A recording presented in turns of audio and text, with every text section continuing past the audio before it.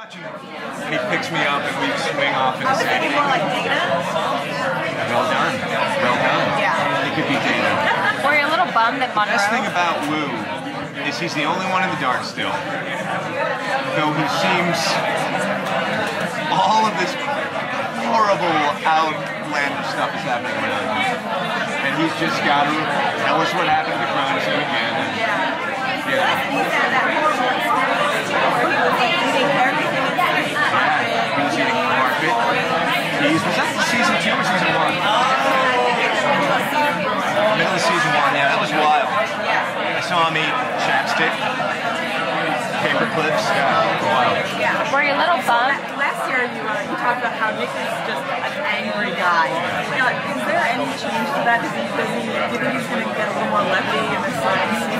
I think that,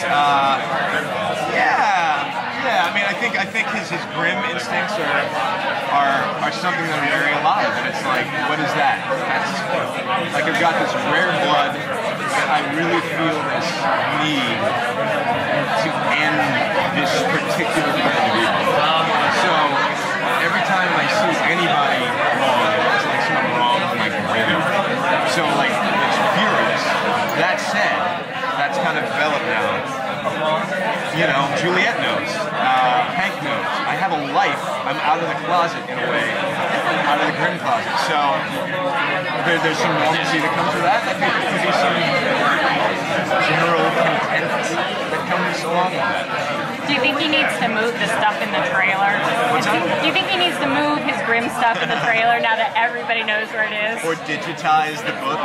Maybe. In a layer of some kind? That it should be done. I don't know if it will be done. It ought to be done. It ought to be done. I gotta take him to the next table. I'm so sorry. Thank you guys so much. Guys, thank you. Brother.